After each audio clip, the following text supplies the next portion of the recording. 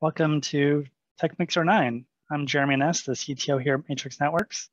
And in this video, I'm going to be giving a brief overview of Cisco Meraki switching and why we think it's really cool stuff. So with that said, let's take a look at the portfolio. So as you can see on the left-hand side, we have a whole lot of Meraki switches. So it's kind of a brief overview of the portfolio. We do have the MS-120. That's kind of our basic access switch, single power supply. One thing to note about most Meraki switches is that they do have the fixed SFP ports. There's some exceptions, but generally every Meraki switch is going to come with 4 1 gig or 10 gig SFPs. So in this MS-120 being kind of your layer 2 access switch is definitely one of the most common. Another really common switch we see is the MS-250. So this is a layer 3 switch that can do stacking, dual power supplies, and has 10 gig uplink. So very common to see these kind of in that core switch scenario, often stacked with link aggregation set up to possible MS-120s in specific closets. Do have some other kind of cool switches of note. Any of the switches you see with an X support M gig, or that's the multi-gig standard. So here on this right, these ports can do 2.5 gig, 5 gig, or 10 gig over copper. Of course, that depends on what you have on the walls or what you're trying to connect to this.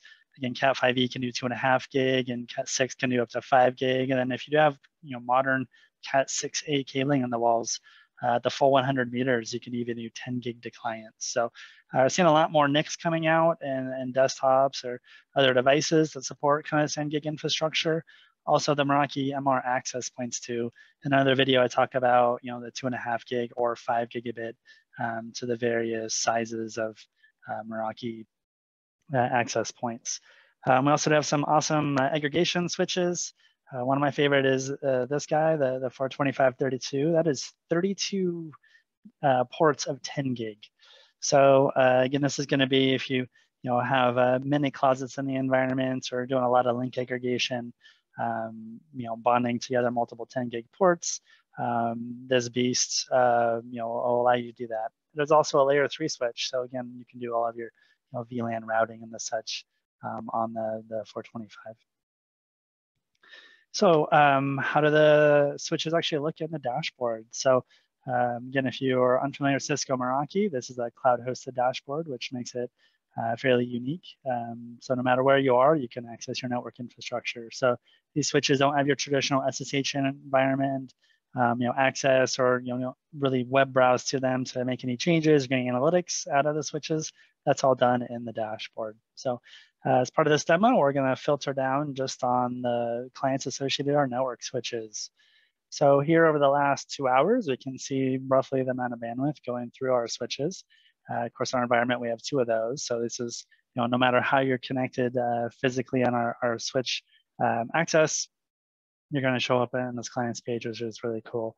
So I can actually drill down and look at clients, or excuse me, the application traffic and what attributed to each of these. So pretty cool there, kind of getting just a real high-level view of the applications across your switching infrastructure. Of course, here on the switches, or excuse me, the clients associated with the switches, I can see their usage and VLAN and IP address and MAC address, and there's a lot of other information that I can surface about my individual clients. Like one of those is device manufacturer, right? Might be nice to see that, of course, being keyed off of the MAC address there. So go ahead and pick on my own desktop for this video. So here's some basic information. By default, the host name of the device is going to show up, but it's very easy to come in and give a device a friendly name. So I can see that I'm connected. I can see the switch I'm connected to and the actual port I'm plugged into, right? Here's the device type, again, off of that MAC address being a Dell. Event log, again, this will give me my port on, port off, or any other notes about the physical port I'm connected to. Of course, you can do a packet capture. Again, very cool being able to do that on the switch port through the dashboard. In my sysadmin days, very common to set up a mirror port or a span port with a laptop with Wireshark sitting there, in the server room or wiring closet. Much nicer, especially in a distributed work environment, be able to just do that wherever I happen to be located, assuming I have internet access to the dashboard, do the packet capture, download the PCAP to my desktop or laptop, and then open that in something like Wireshark. I do get a pretty cool diagram here of how I'm physically connected. So I can see I'm on port 6 on VLAN 20. I get some information about the port and the fact that my port counters are healthy. Again, if I had a cabling issue or a bad patch cord or bad punch down on a patch panel, oftentimes those will surface themselves in the error counters. So again, I can physically see I'm on port 6. This is a PoE access switch that we have. It's a kind of an access layer. Then we do roll up into a core layer. So I can see port 48 is connected to port 23 on the core. So again, kind of end to end from my endpoint through an access switch into our core. I get those green check marks. So core screen is good. Can drill down in my specific applications. The top 3 here do not have any reverse DNS and don't have an application. I did happen to go check who owns those IP addresses before this video, and they happen to be Microsoft. And port 3480 happens to be Microsoft Teams. So as you can see, I've been busy on Microsoft Teams this morning with that traffic being shown here. Beyond here, I can see, yes, we're multi-vendor in our solutions. I can see some Zoom here, some SharePoint, on GitHub a little bit. So again, a great snapshot over the last day of my usage. Again, get some network information again, VLAN, MAC address, IPv6 address. So from here, it's easy to drill down into the actual port I'm connected to. And in traditional environments, trying to just find out where people are plugged in can be a challenge. Oftentimes, you go to the DHCP table or figure out the MAC address, and you go through your switches and try and look at ARP tables or MAC address tables to try and zero in. Obviously, in the Meraki environment, that becomes a lot easier. If you know their host name, IP address, or MAC address with Meraki switches, drilling down then is a breeze. So from here, I can get some historical throughput data. Configuration on all things Meraki tries to be very powerful and yet simple. So if you're used to the white text on a black background, edit ports and trunk and access and all that, again, much simplified on the Meraki solution.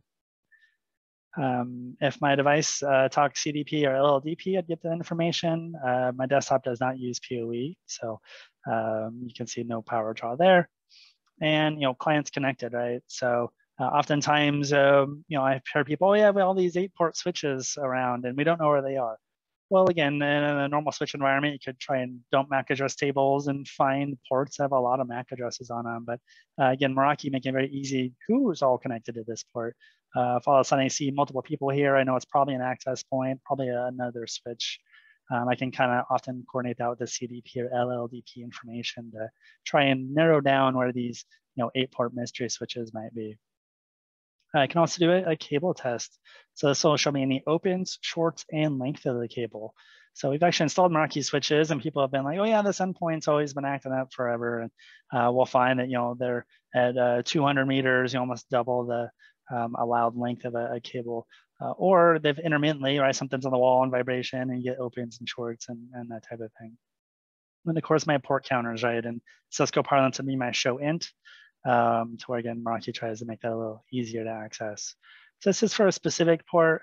It's easy to look at all my ports and can get a bunch of great information about port uptime and if they're using PoE, and again what devices are potentially down those. So I showed you editing one specific port, right? My port I'm connected to.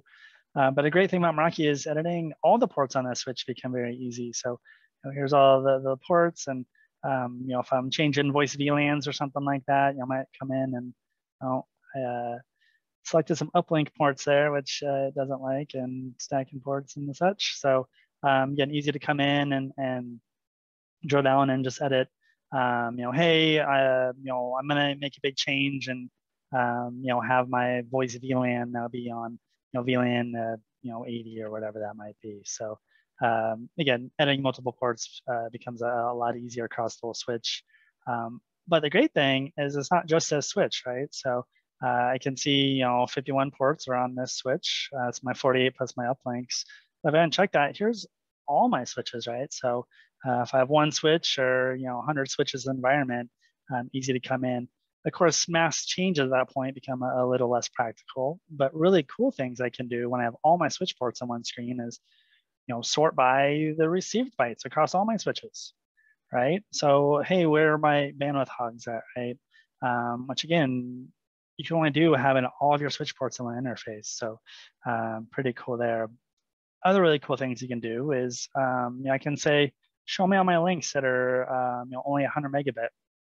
In a modern Ethernet network, I expect really everything to be a gigabit, right? So again, this makes it very easy to come in like, oh, here's my 100. And then, I can give each port a description, right? So as you kind of come through and hunt these down, it's easy to come and see, hey, what's actually connected to that and why is it there? And maybe it's some old crusty thing that should no longer be on the network. So again, visibility is really nice there. Switch stacks, as mentioned, we do have stacking to physically stack. And that's how our core is set up. I know up to now, I've just kind of been mentioning, hey, this core switch, we actually have 3 switches, stacked together with 40 gigs. So I have 80 gig going to each switch. And then we do have one of those X switches. So we do have some servers for our VMware Hyper-V infrastructure, VMware vSphere infrastructure, excuse me, that we do have copper 10 gig, set up too. So really cool being able to take advantage of that on the hardware refresh. Of course, we have DHCP snooping, which any enterprise switch you'd expect.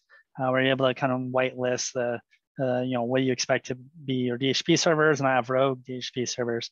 The really cool thing about Meraki here is it actually shows me who's giving out DHCP, and I can actually kind of look at a brief PCAP of what that DHCP handout actually looked like. So yes, we have snooping. I'd expect that, but you actually get a great visual on exactly what that's looked like. So many of our clients track down unexpected behavior when it comes to DHCP. As I mentioned, we do have a layer 3 core where we have a lot of VLAN set up. Doing layer 3 on traditional switches can be complicated to say the least, right? Meraki, again, this becomes real easy.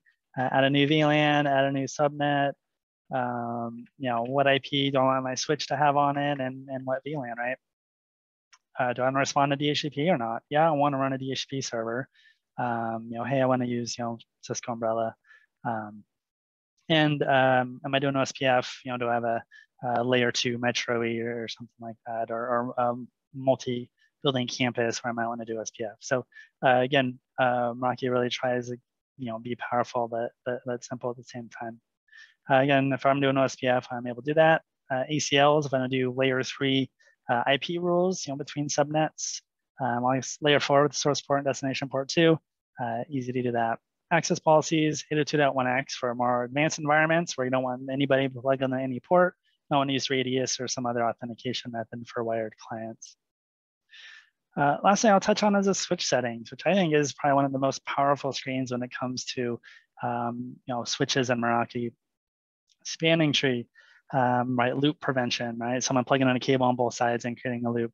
I often see this just totally misconfigured in terms of who's the root and how are we calculating this, architecture. Because Meraki knows about all my Meraki switches, this becomes much simpler, right? I just drop down, give a priority. So opposed to leaving any of the default and causing an election and probably having the wrong switch selected, again, Meraki tries to make that simple.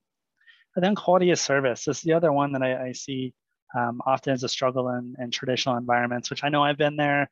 I had a building with 20 switches in it, trying to keep all that quality of service in line and config drift. And when we deployed new applications, it was a chore to go update all of those. So with Meraki, again, if you have a traditional kind of voice VLAN with phones, you can either trust those or you can explicitly set your diff serve tag to EF or expedited forwarding.